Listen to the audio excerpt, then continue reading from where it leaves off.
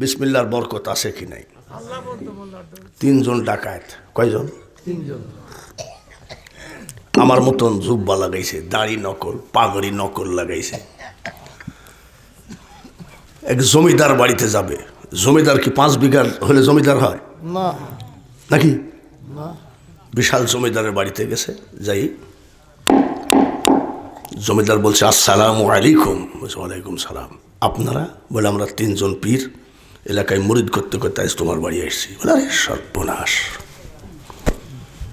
পীর পাই না, 3 পীর। হুজুর আসুন। জমিদারের বাড়ি খাওয়া ভালো না খারাপ? ভালো। মানে কি? আচ্ছা খাওয়া খাওয়াই দিয়ে বিছান করে দিয়েছে। আপনারা থাকেন। 1 বালতি পানি আর একটা বদনা দিয়েছে। ওজুর পানি থাকলো। আপনারা আল্লাহর ওলি, তাহাজ্জুদ পড়বেন, আর আমি সারা রাত শুয়ে আছি, আমাকে তাকাই থাকবো, আমাকে ডাইকেন। 3 ডাকাত বলছে 12টার পরে রেডি থাইকো। কি করবে 12টার পর? তাহাজ্জুদ পড়বে নাকি? তো বলছে 12টার পর না, আমি সারা রাত। ওই জমিদারের একটা মেয়ে আছে, একটা মাত্র মেয়ে। একবার যদি পেটে ব্যথা উঠে, 10 দিন, 7 দিন, 8 দিন ব্যথা যায় না। অত্যাচারে পাশের বাড়ির প্রতিবেশীর ঘুমে ধরে না। ডাক্তার কবিরাজ লক্ষ টাকা খরচ করেও কিছু হয় নাই। 12টার আগেই ব্যথাটা উঠে পড়েছে। আজ কি মা তুই চিন্তা করিস নি, 3 জন আল্লাহর ওলি আমার ঘরে, এতদিন ডাক্তার কবিরাজ কিছুই করতে পারে নাই, আজ কাজ হবে। বলছে আব্বা দেখো তো কিছু পারে নাকি। 1 বালতি 1 গ্লাস পানি নিয়ে যায়। কয় বলে তুমি আবার এখন কেন? তোমাকে তো 12টার পরে ডাকবো, এখন এইসো কেন? বলে হুজুর ঘুমের ডিস্টার্ব করলাম, আপনাদের ইবাদতের ডিস্টার্ব করলাম। ওরা ইবাদত করতেছিল নাকি? ও তো জুব্বা টুব্বা পাগড়ি সব নকল। কি কইছে আমার একটা মাত্র মেয়ে, 1000 টাকা খরচ করি, কাজ হইল না। 3 জন আল্লাহর ওলি আমার ঘরে একটু ফু দিয়ে দেন। বড় চোর বলতেছে মেজোটাকে তুই কিছু জানিস নাকি? না। মেজোটা ছোটটারে কয় তোর কিছু জানা টানা আছে নাকি? মানিজ্জত তো থাকে না। ছোটটা কয় এদিকে দেন।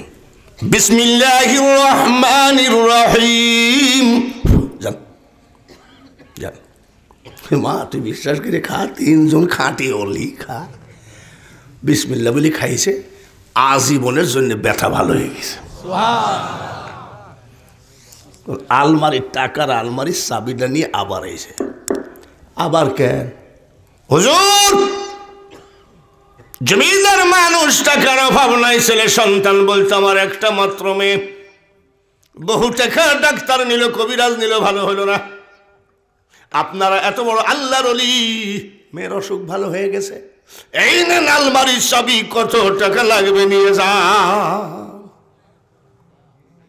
তো বলছে যাও দেখি, চাবি টাবি পরে যাও। গেছে, দরজা বন্ধ কর। 3 চোর বলতেছে বন্ধ কর। 3 জন 101 বার কান ধরে উঠা বসা কর। বলি কেন? নকল দাড়ি, নকল টুপি, নকল জুব্বা, এই মুখে যদি বিসমিল্লাহর এত বরকত হয়, আমরা যদি খাঁটি মানুষ হতাম তাহলে কতই জানি বরকত ছিল। আজ থেকে ডাকাতি মাকাতি করব না, বিসমিল্লাহই হেদায়েত করে ফেলেছে। জোরে কোন মারহাবা। আল্লামা কেরামত আলী জোনপুরি রহমতুল্লাহের সামনে গেছে, জান বিসমিল্লাহ জান। এখানে ইন্ডিয়ার একটা ছেলে আছে আমার সাথে, 26 বছর ওর বাড়িতে বসে ওয়াজ করছি। ভারত জয় করেছি আমি একা, 26 বছর ওর ওই গরিবের ঘরে। এখন আমি যে রুমে থাকতাম সে রুমটা ওইভাবে রেখে দিয়েছে, কেউ ব্যবহার করে না। এদিকে আবার 10, ওর সাথে আমার সম্পর্ক মোট 35 বছর। ভারতের লক্ষ লক্ষ জনতার মধ্যে আমি বাঘের মতন ওয়াজ করেছি। তার কারণ আল্লাহ আমার বিশ্বাস, কোরআন আমার পুঁজি, ঠিক কিনা?